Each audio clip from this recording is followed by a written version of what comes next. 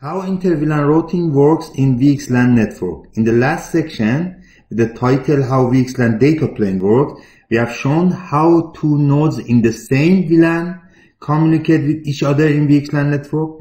In this section, we discuss how inter-VLAN routing differs on a VXLAN network from a native Ethernet network, and how layer 3 VNI help us to do inter-VLAN routing in VXLAN network. In the topology, we have a VXLAN network with two leaf switches, server 1 with MAC X and IPX connected to leaf 1 switch, and it is configured in VLAN 140.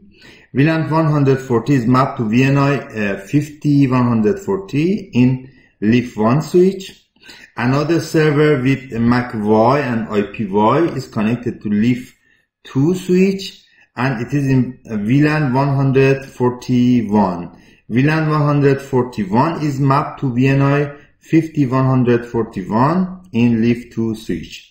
These two servers in different VLAN want to communicate to each other. So in this topology, we want to see how inter-VLAN routing works in VXLAN network.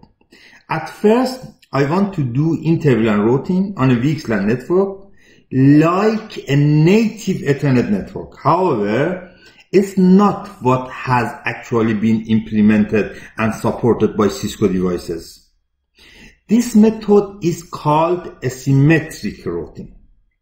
But in the second method, we will do inter-VLAN routing with the help of layer 3 VNI in VXLAN network, what has actually been implemented and supported by Cisco devices. The second method is called symmetric routing, which has actually been implemented and supported by Cisco devices. As you know, MAC and IP are advertised through MPBGP EVPN route type 2. So leaf 1 and leaf 2 switches know exactly where each server is located in the network. For example, leaf 1 knows that MAC Y or IPY with layer 2 VNI 50141 is behind leaf 2 switch with VTEB address V2. Notice that layer 3 VNI is not shown here because inter-VLAN routing with asymmetric routing method does not need layer 3 VNI to forward traffic. However, in reality, layer 3 VNI is also advertised in route type 2, and we will learn inter-VLAN routing with layer 3 VNI in the next method. If we now assume that server 1 with source X send traffic to server 2 with destination Y, with source IPX and destination IPY, the traffic will be forwarded to Anycast gateway of server 1, which is located in leaf 1 switch.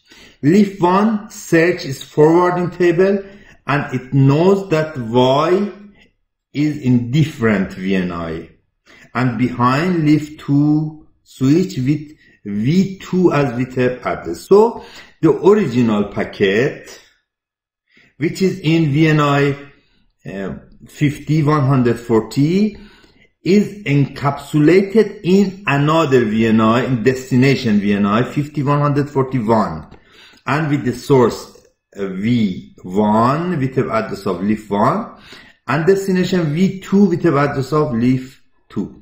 So the traffic from VNI 50140 is routed to VNI 50141 as it is in native Ethernet network.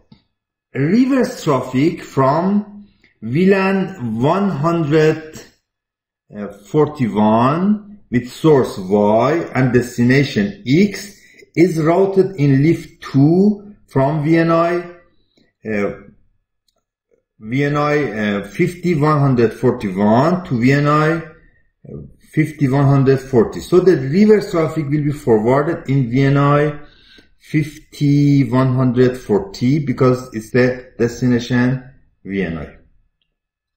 As you can see, send traffic is forwarded with VNI 50141, which is the VNI number of the destination, Y. And the reverse traffic is VNI 50140 on VXLAN network, which is the VNI of destination for the reverse traffic. So, send and reverse traffic can be routed on different paths, which is not good in a network environment, since many services like firewall are not so easy to configure with asymmetric traffic. Assume the same topology again, but this time layer 3 VNI is also configured in NIF switches. Layer 3 VNI is configured per tenant. This means that all VLANs and VNIs in the same VRF or tenant have an identical layer 3 VNI that is used for inter-VLAN routing.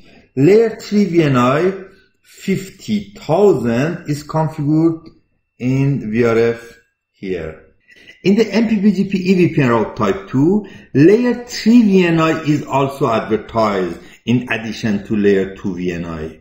Switch LIF1 knows, for example, that destination Y can be reached via LIF2 with VTEP address of V2 with layer 2 VNI 50141 and layer 3 VNI 50,000.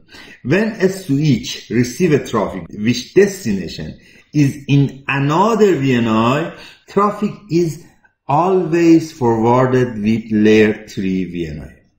In our topology, server 1 sends traffic with source X and destination Y.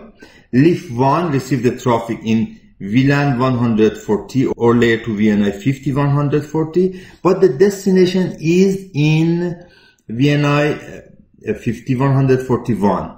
LIF1 therefore encapsulates the original packet in layer 3 VNI or VNI 50,000 with source V1 VTEP address of LIF1 and destination V2 VTEP address of LIF2. So inter-VLAN routing traffic is forwarded in layer 3 VNI in VXLAN network always, which is here 50,000. Reverse traffic is also forwarded in layer 3 VNI 50,000 since the source is in layer 2 VNI 5141 and destination is in another VNI 5140. So LIF2 switch forward traffic in layer 3 VNI, which is 50,000 in our VRF. In summary, all inter-VLAN routing traffic is always forwarded in layer 3 VNI. This method is also known as symmetric routing and what is actually implemented, and it is supported by Cisco devices.